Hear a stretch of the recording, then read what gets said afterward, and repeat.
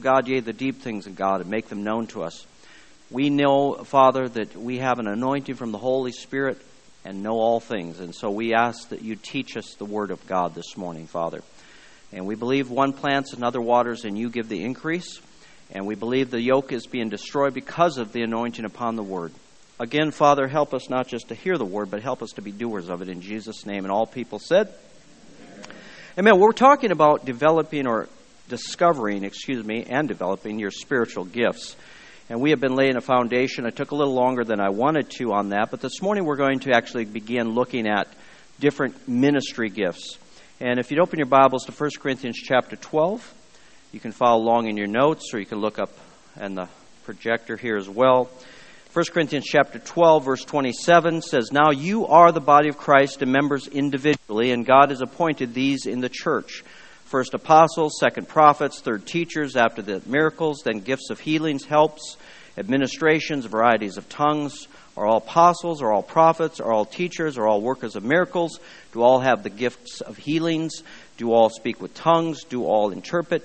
But earnestly desire the best gifts, and yet I show you a more excellent way. Now, in the context of what Paul is teaching here in 1 Corinthians, which 1 Corinthians 12, 13, and 14 are all one long teaching about the manifestations of the Holy Spirit, the body of Jesus Christ, and how we fit into that body.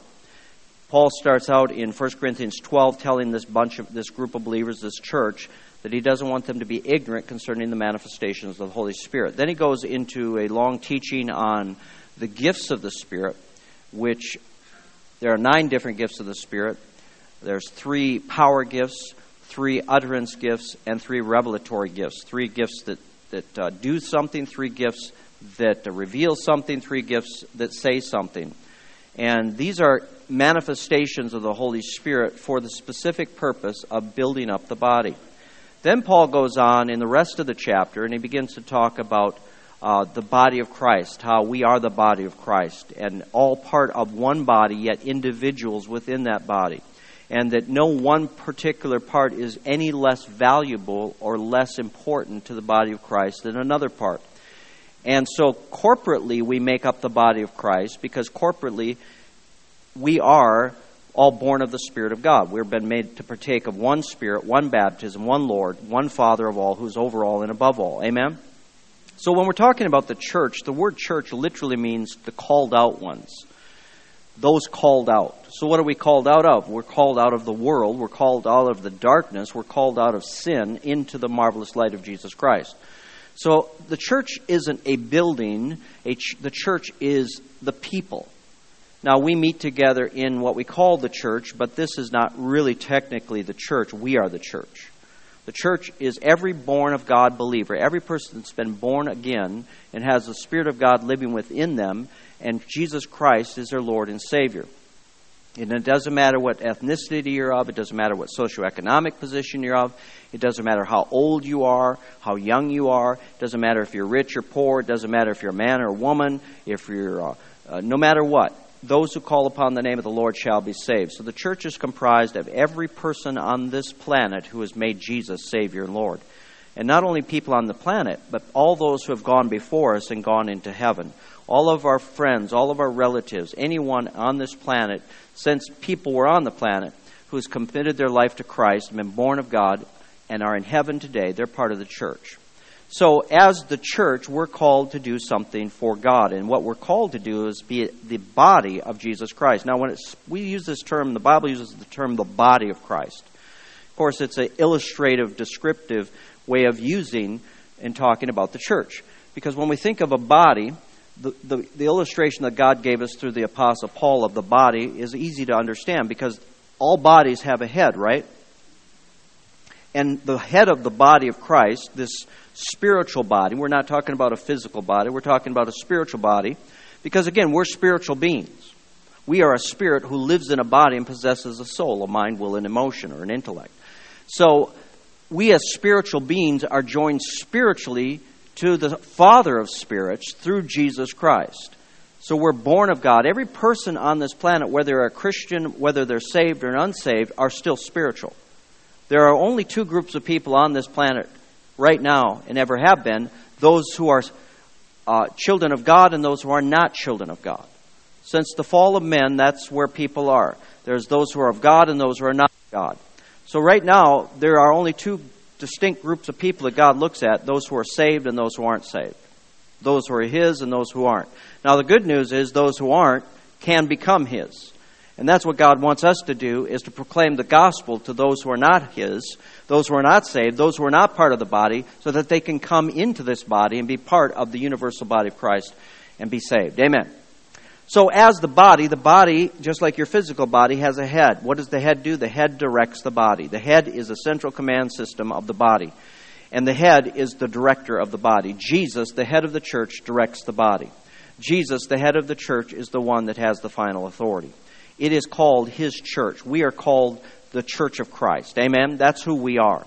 Now, in the church, we know as the universal body of Christ, that the way God designed the body to operate from the New Testament resurrection of Jesus Christ was through what we call the local church.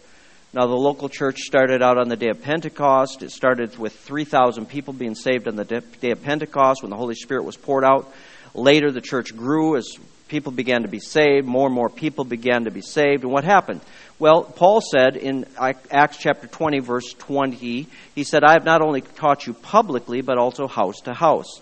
So initially, Christians began meeting in the Jewish synagogues. That's where they began going. In the book of Acts, we see that the apostles went into the temple and broke bread and had fellowship daily. So initially, the Christians would go into the temple and they'd worship, because remember, all of the Christians, when the Holy Spirit was poured out, were all Jewish.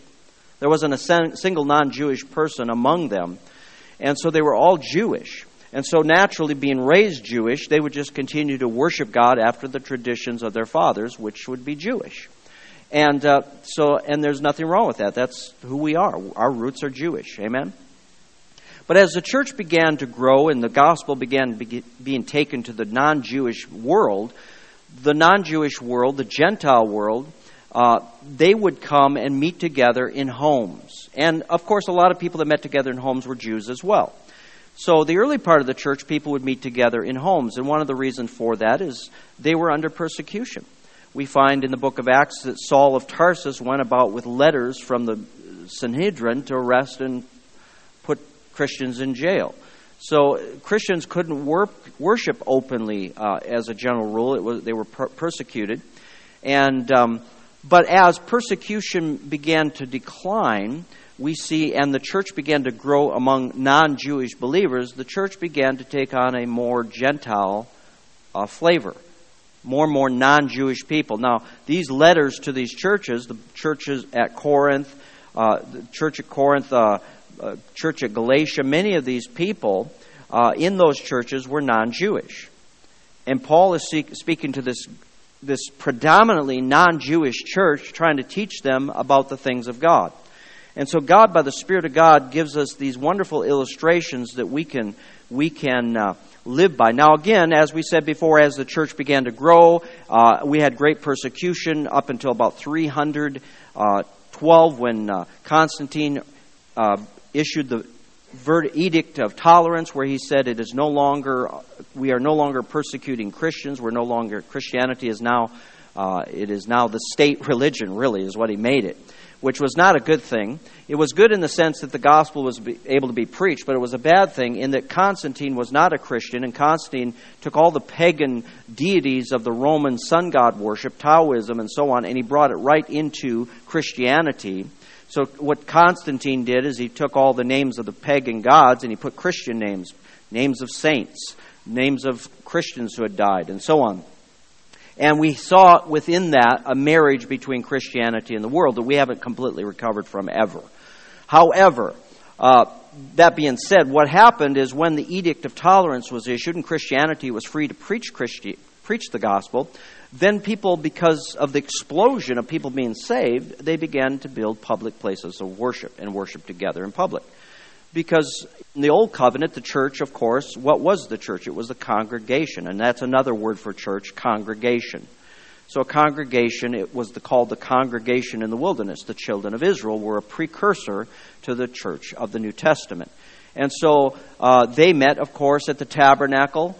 Then they met at the temple later on, and of course God permitted them to build what's called synagogues, which were local type churches, local gathering for local congregations, because you lived too far away to go to the temple all the time, so you'd have to meet publicly in local places. And the synagogue was the epicenter of the Jewish communities, and it still is today. And the synagogue worship is what the New Testament church was modeled after. It was modeled after synagogue worship.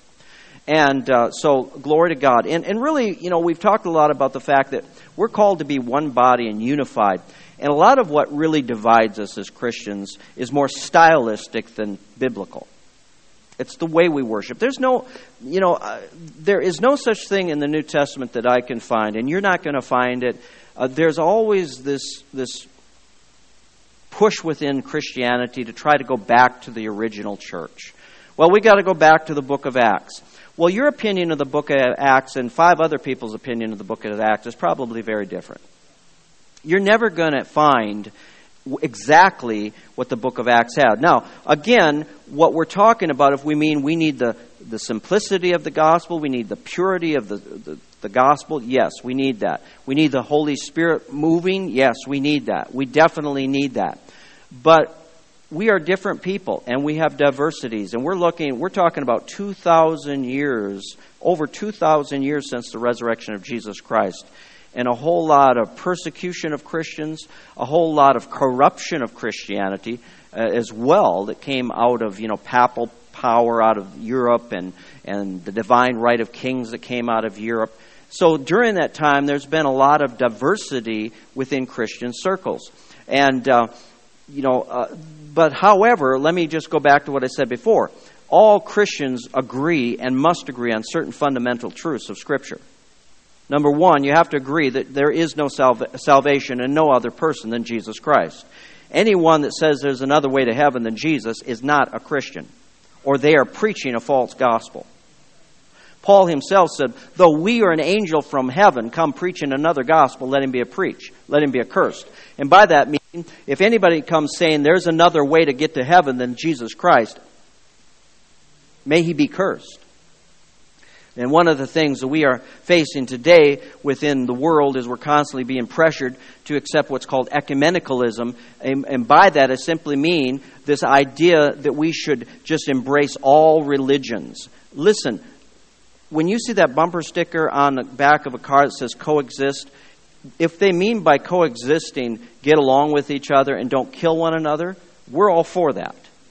We're 100% in on that. But if they mean by that we should just embrace all religions and they all should be given equal status, in other words, that all truths are equal, that is baloney. Not all truth claims are equal. And religions do not agree. One of the things that Christianity stands for very dogmatically is that we have a Savior and we claim that He is the only Savior of the world. And people say, well, all religions claim that. Big deal. Not all religions are legitimate.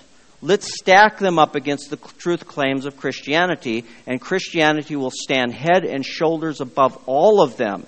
Period. Amen.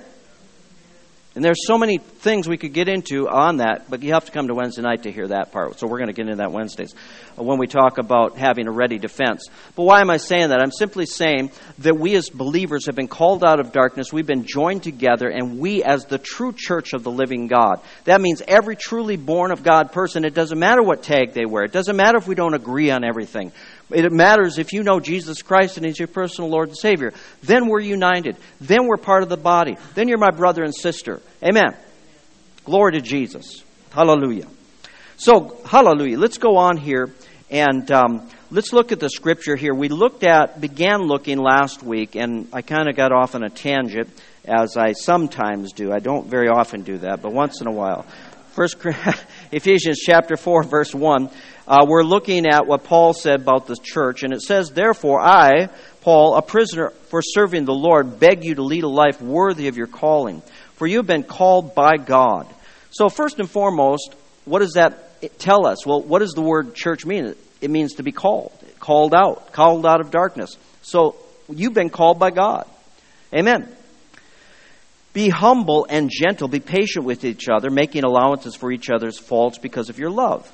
Always keep yourselves united in the Holy Spirit and bind yourselves together with peace. So that's just what I was talking about, right? We need to bind ourselves together. We need to try to live at peace with one another. In the body of Christ, those who are Christians, we should get along. Amen? Amen. Verse 4, we are all one body. We have the same Spirit. We have been called to the same glorious future. There is only one Lord. Who is that? There is only one faith, one baptism, and there is only one God and Father who is over us all, in us all, and living through us all. So I think that's pretty self-explanatory, right? There's no Baptist God and Lutheran God and charismatic God. There's one God, the Christian God, the true and living God. Amen? And not only the Christian God, because if I was speaking that to a Jew, they'd probably get all honked off about that. But the same God of the Jews is the same God of the Christians. And God, through the person of Jesus Christ, is uniting Jew and Christian together under one. Amen? Well, praise God. You know the term Christian wasn't originally what we were called. Originally, Christians, it was called the Way. And in Antioch is where Christians were first termed Christianity, and it was called Christians by the non-Christians, and because the Greek word for Christ is Christos, and they go, you Christians, it's Christos this, so they began to call them Christians. It wasn't exactly a word of praise, it was kind of a derogatory term toward the Christians, but that's where we got the term Christians, which I'm cool with that because we are followers of Christ. We're representatives of Christ. And, amen, or Messiah, it's the Hebrew term. So anyhow, so let's go on. One Spirit. Verse 7, however, He has given each one of us a special gift according to the generosity of Christ. As I said last week, now don't think of this is your gift. What He's really saying is you are a gift. He has placed a gifting within you. And going on, verse 8, that is why the Scripture says, when He ascended out to the heights, He led a crowd of captives and gave gifts to His people. Now, what does that mean, He ascended to the heights? Well, Jesus went into the earth. He died on the cross. He descended into hell. And on the third day, He was raised from the dead. Now, there's always been a great controversy within Christianity for many, many years. Did Jesus go into the torment part of hell? Because the word hell means, it doesn't necessarily mean the lake of fire and so on. The word hell really, before Jesus arose from the dead, the same term for hell could be the grave. And so what happened to Old Testament saints who were right with God when they died? They didn't go into heaven because they couldn't. There wasn't a way made for them. So they went into what's called Abraham's bosom. It's a place called paradise. And Jesus gave us this teaching that some believe is a parable. Some believe it's literal. I tend to believe it's literal. Where He talked about there was a certain man named Lazarus whose dogs licked his sores, and he begged at the rich man's table, and then the rich man died and went to hell, and the Lazarus died and went into Abraham's bosom. And we hear the story. Jesus said the rich man was in torments, in flames. He was being tormented, and Lazarus was in Abraham's bosom. And the rich man sees Lazarus and says, send Lazarus over and so that he can dip his finger on water and quench my flames. And Abraham says, you had your good life, and now he's got his rewards, and you're getting your just dessert, so to speak. And besides that, there's a great gulf between us. So in that picture that Jesus gives us, we seem to get an illustration of what this place could have been like before Jesus arose from the dead. So it tells us in Ephesians that when He died, He descended into the lower parts of the earth. It literally says that. And He preached to the captives in prison. Well, who are the people He preached to? He preached to all of those Old Testament saints that had never heard the truth of the gospel yet. He went down into the place where they were in holding, and He proclaimed His resurrection. He proclaimed the gospel to them. And then it says He led captivity captive. What does that mean? He led all of those Old Testament saints out of the grave, and He led them into paradise, into God's throne room. And when He led the captivity captive, He gave gifts unto men. Now, I personally do not believe that Jesus went into the torment part of hell. Although I don't agree with people, and I've read a lot of blogs and stuff by people that say, oh, you're preaching blasphemy if you say Jesus went into torment. That's blasphemy. How is it blasphemy if He became a cursed thing for us? The Bible says he didn't bear the curse. It says he became the curse. He became our substitute. So it's very plausible to say, yeah, maybe Jesus did go into the torment part of hell and suffer in our stead. Then there's all this convoluted fighting over words. Well, you say that Jesus was the first born-again man. Well, I don't like that term born again, but he was the first man born from the dead. He was the first man that went into death and came out. Because the Bible says in Hebrews that when the Father brings his first begotten into the world, again, he says to the angels, worship him.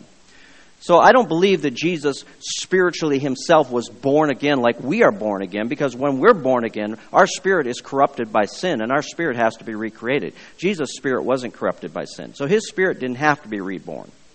So in that respect, to say that Jesus was a born-again man is not biblical. But to say that he was the firstborn from the dead, I think is completely biblical. It's not worth fighting about. You know what? When you get to heaven, you can ask the Father if Jesus was born again or he wasn't born again. It isn't going to make one bit of difference right here now. You know, it's nonsense to fight over such stuff because you don't know. I don't know. Nobody really knows. And people say, well, yes, I know. They don't know because nobody truly knows what happened to Jesus when he died and went into the grave. We couldn't see the spiritual things that went on in Jesus' life. Amen? So, glory to God. But when he went out of the grave, he led captivity captive. He led all those Old Testament saints up into paradise, into the throne of God, and they were made righteous. Amen? They were born of God, and therefore a way was made available for them to enter into the very presence of God for the first time. And then what did he do? He gave gifts to men. Well, how did he give gifts to men? Well, Jesus said, when I go away, I'm going to pray to the Father, and the Father is going to send you another comforter, a helper, one called alongside to give assistance. And the Holy Spirit, he said, when the Holy Spirit has come, he will take a mind and reveal it to you, because he's called the Spirit of truth. He's also called the Spirit of Christ. So Jesus sent the Holy Spirit by the prayers he prayed to the Father sent the Holy Spirit came into the earth, and the Holy Spirit came to live in every single born of God believer. You and I have the Holy Spirit living in us. No person in the Old Testament ever had the Holy Spirit living inside of them. None.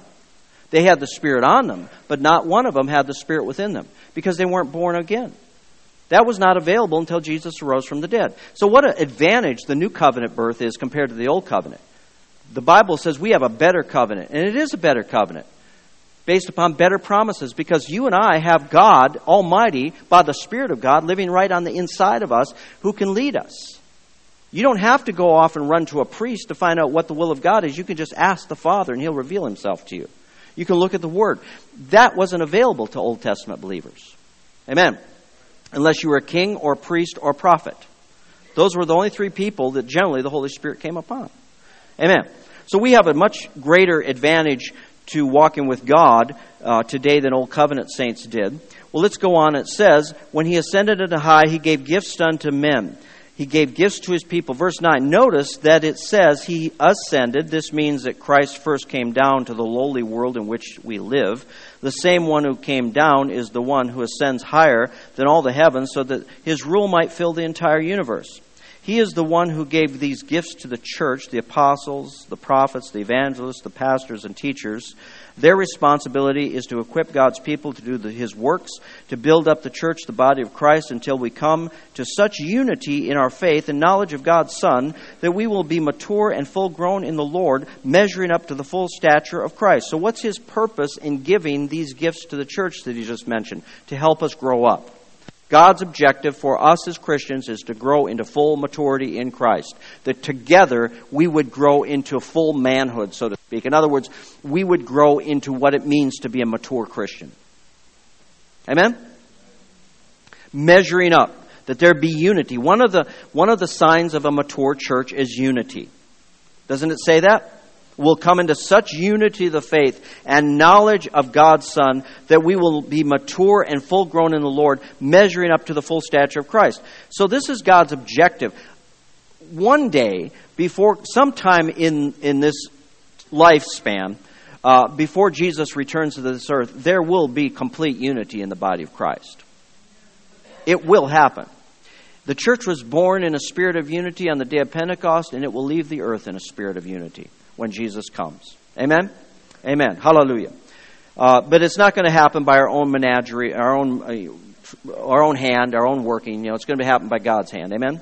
So glory to God. So real quickly, we're not going to spend a lot of time because I've taught on these gifts before, the apostle, the prophet, the evangelist, pastor, and teacher, because that's not really what I want to focus on. But I am going to teach a little bit about this because this morning we really want to get into bishops and elders and deacons. And then next week, Lord willing, or as we go on, we're going to talk about the helps ministry. We're going to talk about other gifts that are much more common in the body. But the apostle, prophet, evangelist, pastor, and teacher has commonly been known as what we call the fivefold ministry gift. We call them leadership gifts.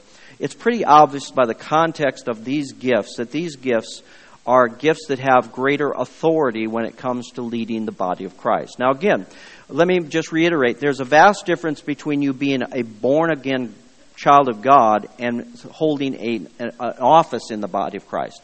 Every person, no matter what you do, is equally valuable in God's sight. There is nobody has an apostle doesn't have a greater worth in God's view than you do. We're all equal in God's sight. God doesn't have favorites. But when it comes to the authority of the body of Christ and function in the body of Christ, we know that the apostle, prophet, evangelist, pastor, and teacher work in God's way of issuing authority. So what are these gifts? Well, the word apostle literally means one sent. He's a sent one. We call apostles missionaries. Well, we know there are apostles of the Lamb, the 12 apostles of the Lamb that Jesus called. They were first called disciples. Later they were called apostles. They were sent. The Bible tells us in the New Testament that everybody abided or continued steadfast in the apostles' doctrine. So the apostles were basically the ones, the apostles of the Lamb, called the shots. This is what we believe. This is what we stand for. And there are no greater people, no greater places of authority in Christianity than the apostles of Jesus Christ. Remember, Jesus said to his disciples, they asked, "Can I sit at your right hand?" And he said, "That's given to my Father to determine." But we know that in the Scripture, the Bible talks about the sea of glass, the throne room of God, and around that throne room there are 24 elders. Now, it's commonly believed that those 24 elders are 12 of the elders, the heads of the tribes of Israel, and the 12 apostles of the Lamb, representing the Old Covenant and the New Covenant. Listen, there's nobody on this planet that will sit in a higher place of authority in the kingdom that is to come than those 24. That's just the way it is. And that's fine. That's God's doing. God has the right to choose who has greater authority, who has greater status than other people. That's God. Amen? It doesn't mean, again, that we're no more valuable, that we're less valuable. It just simply means that God did it, and God can do what he wants to do. Amen? So the 12 apostles of the Lamb are the highest apostles there are. Now, there are other apostles mentioned in the New Testament. We're not going to get into that this morning. There are some people that believe that the role of apostles has passed away. I totally disagree with that. Now, there are only 12 apostles of the Lamb, but I do believe the office and ministry of apostle is very much needed today. Apostles are people that are sent to establish things. We have John G. Lake that was called an apostle to Africa. John G. Lake went in and started and opened up Africa to the gospel. He really did. It was an amazing man of God. Operated in signs, wonders, and miracles. And then you have the next gift of the apostle, the prophet. And the prophet is, in the Old Covenant, prophets were called seers because they saw things. They saw what God wanted Israel to do. And the Old Testament prophets had greater authority than the New Testament prophets because under the New Testament, we're not led by prophets, we're led by the Holy Spirit. Under the Old Covenant, you were led by prophets. If you needed to know what God's will was, you'd go find you a prophet, you'd pay them some money, and they would prophesy. They would hear the word of the Lord, and they would say, this is what you should do. And that's why under the Old Covenant, it was very severe. God said, if a prophet prophesies and it doesn't come to pass, you're to kill them, you're to stone them because they're a false prophet. The reason God was so severe with prophets under the Old Covenant is because they were the only way you could hear from God predominantly. And if they said something that wasn't of God, it could lead the whole nation astray. Now, under the New Covenant, prophets aren't in that same category. They don't have that same authority. We don't go to a prophet and the prophet prophesies and we go, oh, that must be God. I'm going to go do what the prophet said to do. That would be foolish. And there have been many people over the years that have done dumb things because a prophet said something to them. Listen, the thing you have to understand about prophecy, especially personal prophecy, is personal prophecy in any prophecy can be interpreted in a number of ways. And what we think the Lord is saying sometimes through a prophecy isn't necessarily what the Lord is saying through the prophecy. So we have to be really careful about taking personal prophecies that somebody speaks over our lives and go, well, the Lord said that through that prophet, now I'm going to go do it. You need to be led by the Spirit of God no matter who says what over your life. You know, I've had people prophesy things over my life many, many times over the years. Some I knew were God, some I'm like, I don't know if that's God or not. Well, if I'm not sure if it's God or not, this is what I do. I take it and put it up on a shelf. I'm not going to do anything about that. Because all personal prophecy is conditional upon your obedience to God to begin with. Just because the Lord says something through a prophet to you, it might be right on, but if you don't walk in obedience to God, that will never happen. Or if you don't change because the Lord's maybe rebuked you, that will never happen. This is the other thing. Prophets are directors. They confirm what the Spirit of God is saying. This is why when you hear somebody say something about what's going to happen in the world, and you don't hear any legitimate prophets of God saying that, just forget it. God said, I will do nothing unless I first reveal it to my apostles and prophets. That has, I believe, never changed. I believe when God is going to do something, you will hear legitimate prophets and you will hear legitimate apostles begin to talk about it. Amen? Now, this is the deal. So prophets, what's the role of prophets today if they're not in the same category as prophets in the Old Covenant? Well, we have to realize that prophets can miss it. Prophets can say stuff that is not accurate because they're human beings. So should we take them out and stone them? Should we disregard them? No, because of the fact that a prophet is a man, a prophet is a woman, and they're fallible, and they don't have the same role as a prophet under the Old Covenant had. And prophets can be immature in their ministry, and they need to grow up in their ministry. See, any ministry gift, anything you're gifted in, anything you step out to do, you have to be given leeway to be able to grow into that gift. And the thing is, you're going to understand, no matter what you do, you're going to make mistakes. The Bible says you can all prophesy. Now, again, let me just reiterate something. The prophet's ministry is not predominantly telling the future. That's what people think. Well, a prophet's ministry is telling the future. No, the prophet's ministry, I think, predominantly is proclaiming the word of God in the world. The Bible says the spirit of prophecy is Jesus Christ.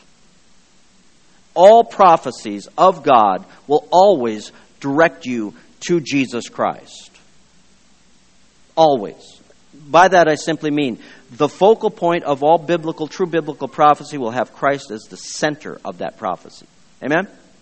So again, prophets are not called to direct us in the sense that they're going to always tell us what to do, but prophets will confirm what God wants to do in our life, and prophets will speak things into our lives at times that we need to hear and heed. Amen. So I think it's a legitimate ministry to the body of Christ today, and I'm always skeptical, and I always tend to shy away from people that always are talking about this cessationist stuff, that this is gone, that's gone. Pretty soon you have nothing left except an intellectual grasp of Christianity. There's no supernatural, there's no healing, there's no miracles, there's no prophets, there's no apostles, there's no word from the Lord. They say, well, it's extra biblical. Listen, we have the Holy Spirit living within us, folks.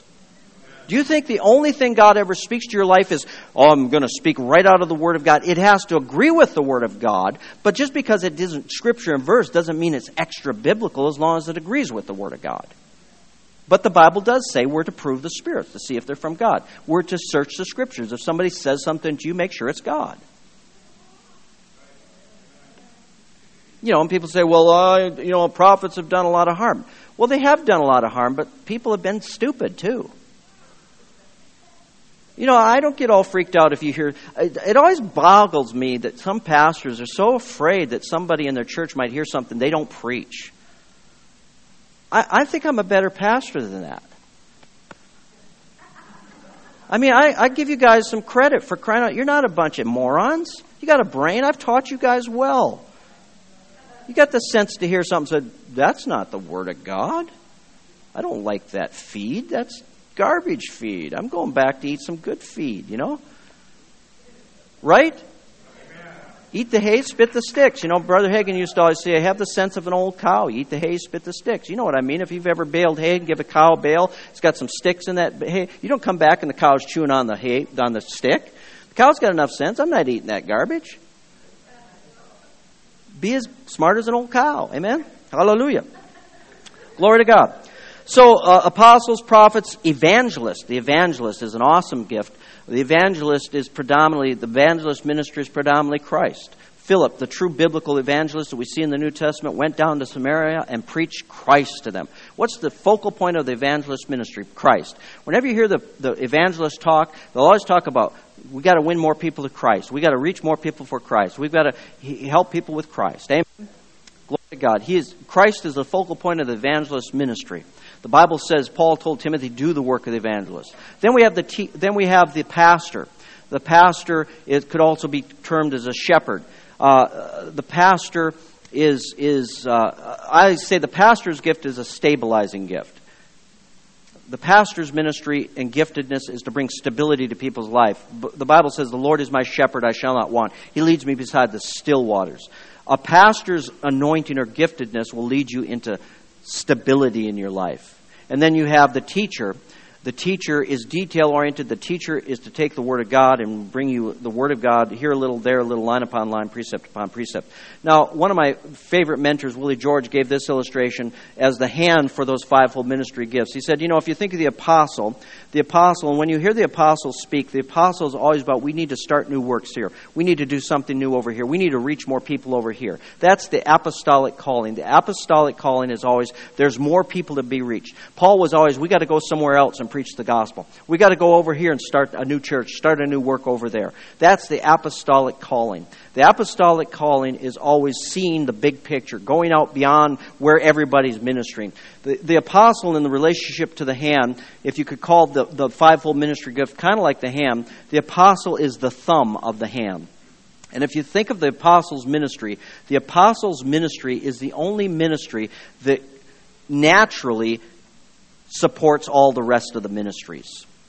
Because that's what apostles are all about. They're all about helping and supporting the body and strengthening the body. Now, then you have the prophet's ministry. The prophet's ministry points the way. That's what prophets are all about. I think this is what God is saying. God is saying this to the church. That's what the prophet's ministry. Then you have the evangelist. The evangelist sticks out from all the other fingers. If you meet an evangelist, evangelists are very fiery people by nature. I have never met a true evangelist that isn't a fiery person. I mean, evangelists are they're kind of sometimes like a bull in a china shop, in a good way. I love evangelists. They're people that could get you to walk on water before you even think you're walking on water. You know, Jesus had all 5 of those giftings in his life. And that's why when Jesus comes walking on the water, and Peter says, who is it? And it says, me. And he says, if it's you, bid me come out on the water. Jesus gives a big, he's like a southern preacher. Come on out that water. Peter doesn't even think about it. Because that gifted evangelist just stirs you to do things you don't think about. And he jumps out on the boat and says, oh my gosh, what am I thinking? Why did I listen to that evangelist? That's what evangelists do. They'll get you to do things before you think about doing them. They'll get you to step out in faith and get healed, and you don't even think about it. That's why it's so powerful. You know, the evangelist ministry has more miracles than any other ministry. And then you have the pastor's ministry. It's the ring finger of the body of Christ because he's married to the church. He sees the church with the curlers in her hair, the bad breath, all that stuff. He sees her.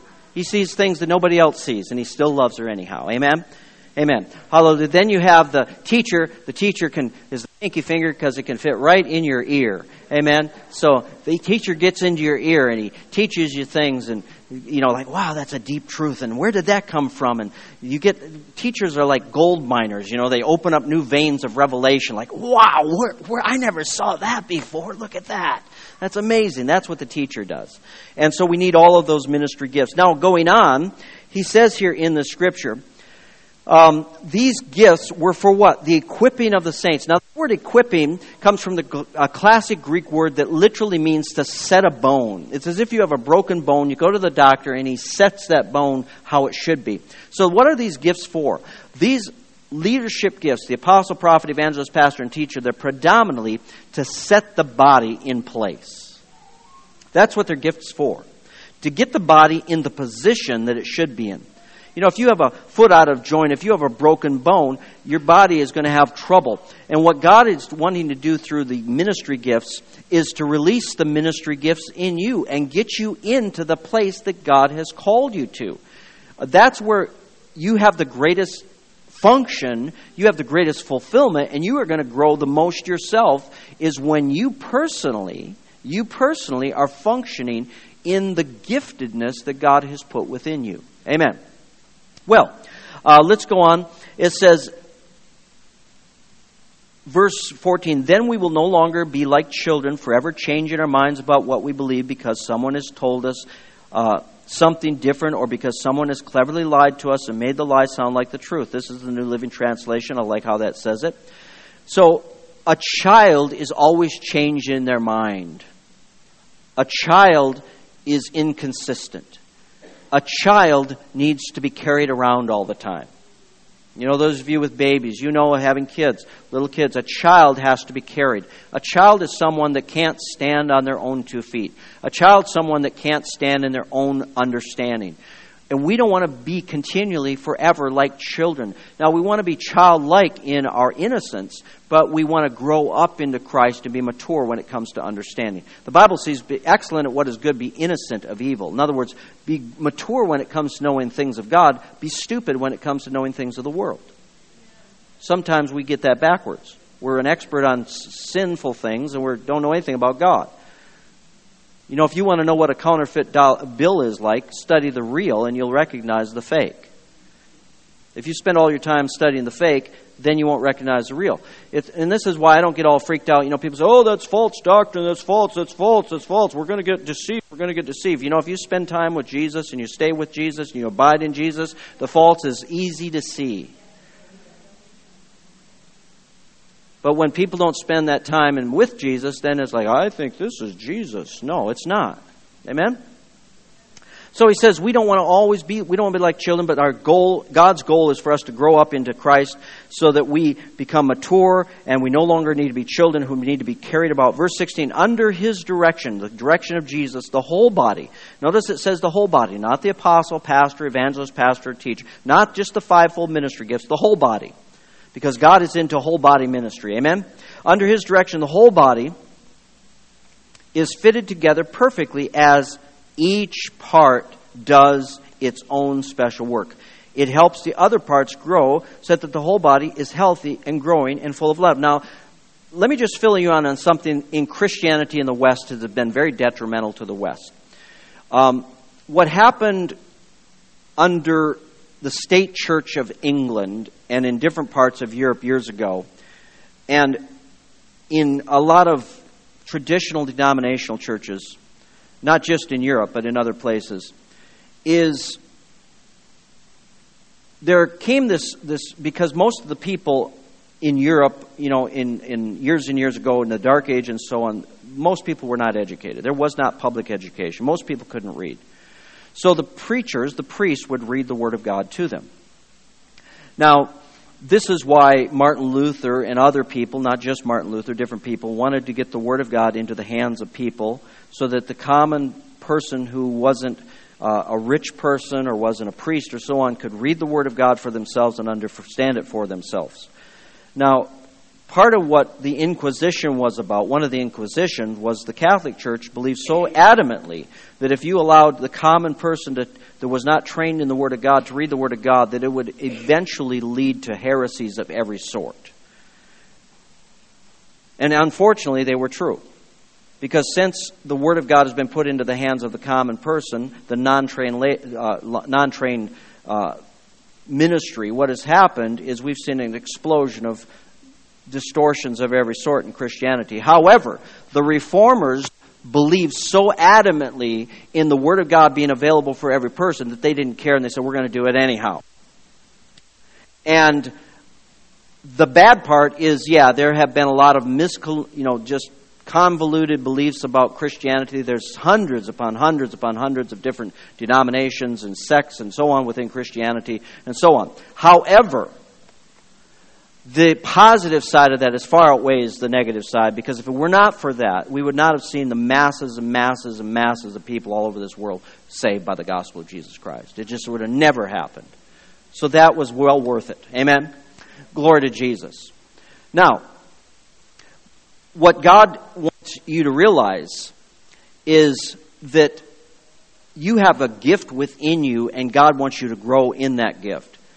And as a leader within the body of Christ, the apostle, prophet, evangelist, and teacher, our responsibility is to help you fulfill your giftedness. Now, what has happened in years gone by, and it still is around, there came this kind of shift in Western Christianity where this idea that the trained preachers, those who went to seminary, those who went to Bible school, that they became the experts in the Word. Now, really, people say, well, this has never happened before. It was the same thing in Israel, folks. Not everybody went to school to learn how to interpret. Not everybody became a priest. Not everybody became well-educated under the Jewish system either. What did you do? You went to a priest. You went to a trained person in the Word. Paul was a Pharisee of the Pharisees, versed in the law of Moses and all of the teachings of the Talmud and so on and so forth. So when Paul got saved, he was naturally the most qualified person to write the New Testament, much of the New Testament we have, because he knew more than any of the apostles from the Bible, than any of the apostles that Jesus chose. And that's why so much of the New Testament is attributed to Paul. Because Paul, when the light bulb came on and he put Christ in the equation, who is the propitiation for our sins, all of the dots connected supernaturally in Paul's mind and his understanding, and he understood the connection between the Old Covenant and the New Covenant, the law and grace and the sacrifices and what Jesus fulfilled. And so that's why he wrote all of these things. He understood completely the difference between salvation by faith and salvation under the law. The law can't save you, it only condemns you. Grace and mercy came through Jesus Christ. And Paul would be the perfect person to reveal that to us. However, along with that understanding in Western Christianity, the problem with it is this: that Christians began to absolve themselves from knowing the Bible themselves. Well, leave it to the expert. And, we have that in America. It's big time in the West, because in the West, we're very into education. Now, that's a good thing. But the bad thing about it is this, that people think that if you have a name behind your name, like a PhD or an MMD or whatever they call it, a different degree, that automatically makes you an expert. But that's not true. At one time, I think it was. I don't think it's very true today at all. Now, I'm not poo-pooing education, and I'm not saying it's not good to get an education. But just because you have a master of divinity, or you have a master of theology, or you have a doctorate of theology, doesn't mean you know anything. It doesn't mean you know God. Because we have preachers that lead entire groups of people, and they are not even saved. They're well educated. They could quote Greek forward and backwards. They know a lot of things, but they do not know God. And what happened in Christianity in the West is we began to turn Christianity into a profession. Preaching became a profession, where people hired pastors or they hired preachers, and this was the idea: we're hiring you to do the work of the ministry. But that's not how it was originally set up, folks. It was set up so that the entire body does the work of the ministry, under the guidance and leadership of a local pastor, under the guidance and leadership of the apostle, the prophet, the evangelist. That's how God designed it. See, I only have a certain amount of giftedness. I don't have all the giftedness that we need as a church, nor does any other person in the body of Christ. There is no person in Christianity, nor has there ever been since Jesus himself, that has been gifted in every sphere of giftedness. There is no such thing in Christianity as someone who is an apostle, prophet, evangelist, pastor, and teacher. Not going to happen. There are none. There never has been any. Now, there may be somebody that stands in more than one of those offices, one or two, but nobody stands in all five. Period. And the other ministry gifts, nobody does all of the ministry gifts, or God has given all the ministry gifts to you, because we're all gifted and we're all designed so that we need one another. See, I need you as much as you need me. If you're not here, if you're not part of this body, then I'm preaching to the back wall.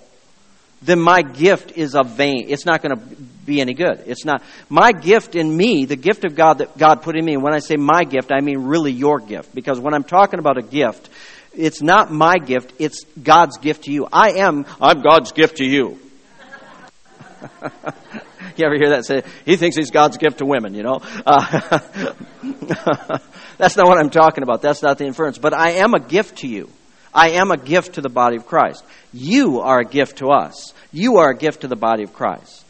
And God wants to take that gift and help you to develop and grow in your giftedness so that the gift God has put in you can be bloomed and go out and to impact more and more and more people. Amen?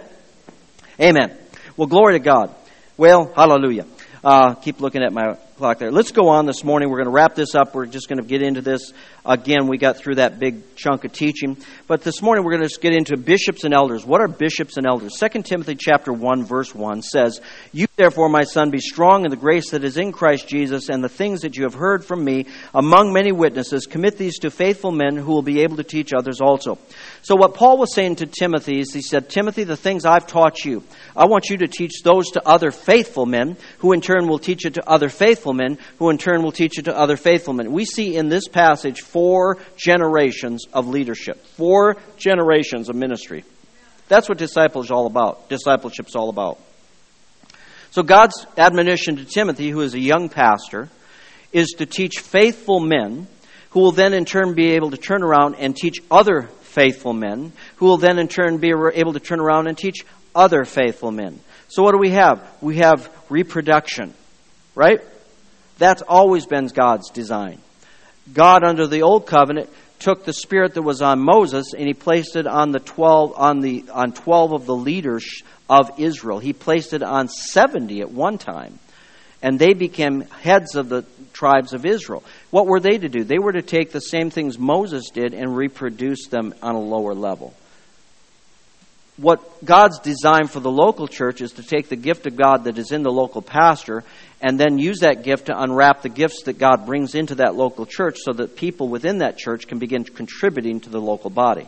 So that you can take what God has given you and gifted you in and use it for the maximum purpose. 1 Peter chapter 5 verse 1 says, "The elders who are among you I exhort, who am a fellow elder and a witness of the sufferings of Christ, and also a partaker of the glory that will be revealed. Shepherd the flock of God which is among you, serving as overseers, not by compulsion but willingly, not for dishonest gain but eagerly, not as being lords over those entrusted to you, but being examples to the flock. And when the chief shepherd appears, you will receive the crown of glory that does not fade away. Likewise, you younger people, submit yourselves to your elders. Yes, all of you be submissive to one another and be clothed with humility, for God resists the proud but gives grace to the humble." So what is God telling us through Peter, the apostle Peter? He's saying to these elders, it says, "To the elders who are among you." Well, what does that mean? It means the word elder is the same word we get for overseer or bishop. It means the same thing. Now, an elder in the New Testament could be just simply an older person who has a great deal of wisdom. Now, a Christian, of course. And when Paul went and started new works, he would find an older person and he would appoint them over that work, somebody that was mature spiritually, so to speak, so that he could appoint them over that work so that they could keep things in order.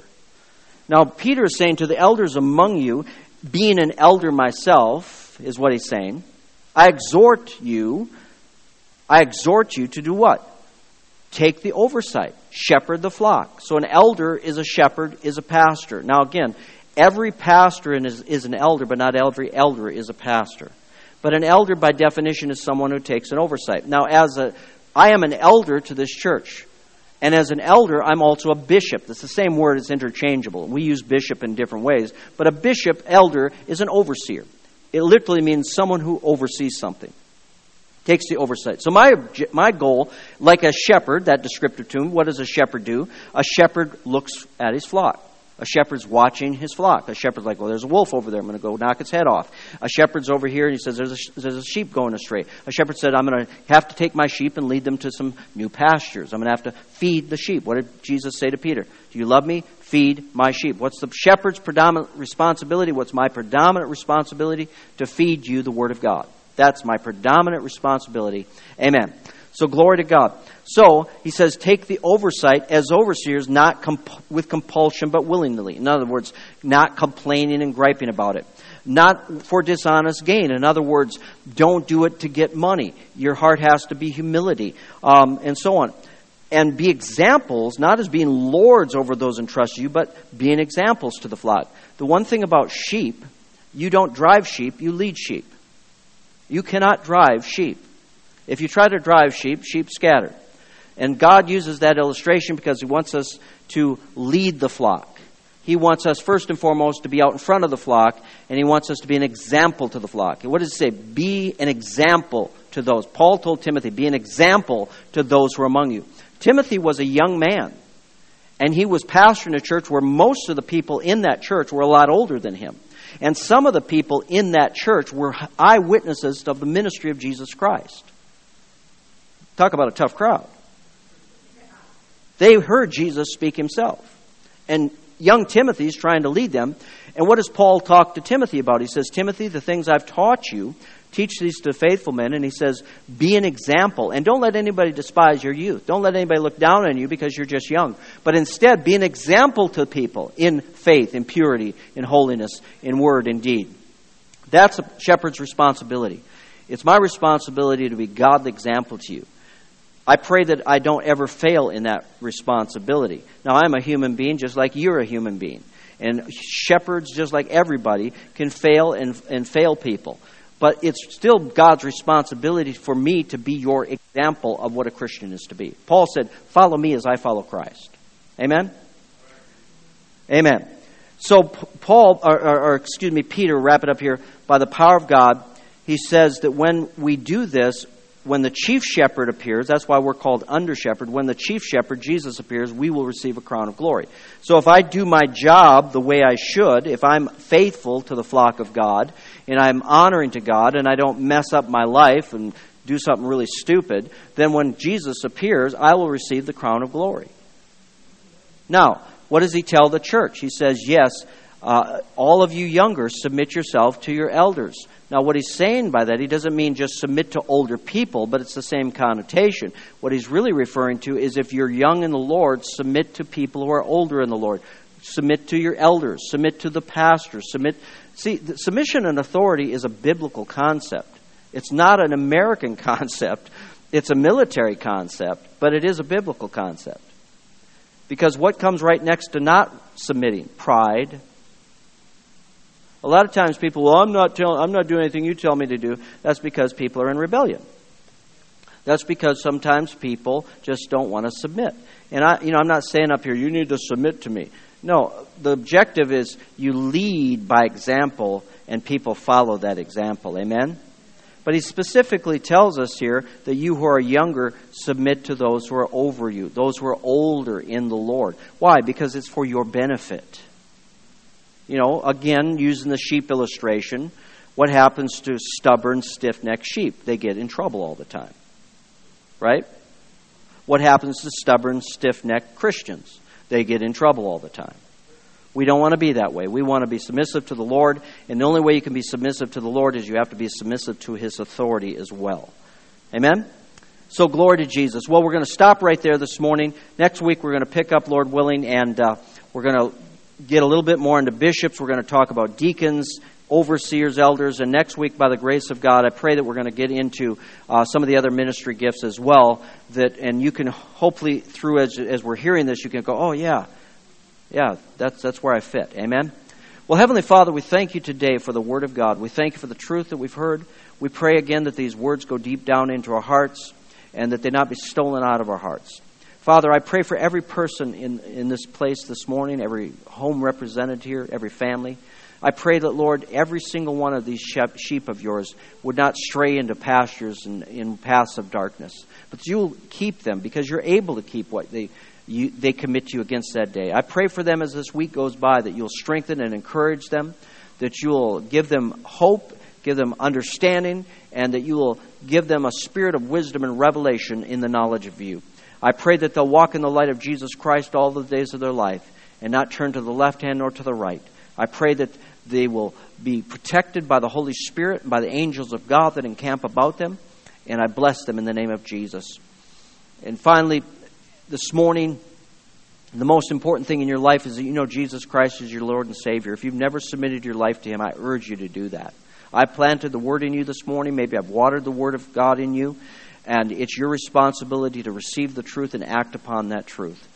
And that is as simple as just saying, Jesus, come into my life, change me, I surrender to you. Being willing to turn from your sin and be willing to surrender your life to God. It's the hardest thing for a person to do in this world, but it is the first and most essential step in knowing God. Well, stand to your feet. Let me bless you as we go, and we'll pray over the picnic, pray over the food. Father, we thank you this morning for the food and fellowship we're about to partake of, and we pray that your grace and peace would be upon it. And Father, I pray for protection, that nobody does something crazy this afternoon and breaks their gizzard off or something like that. Amen. Father, we just bless the people. We just bless them. May the Lord bless you and keep you. May the Lord be gracious unto you. May the Lord make His countenance to shine upon you and bless you, grant you His peace. In Jesus' name. Amen. Well, glory to God. We are going to dismiss to go next door.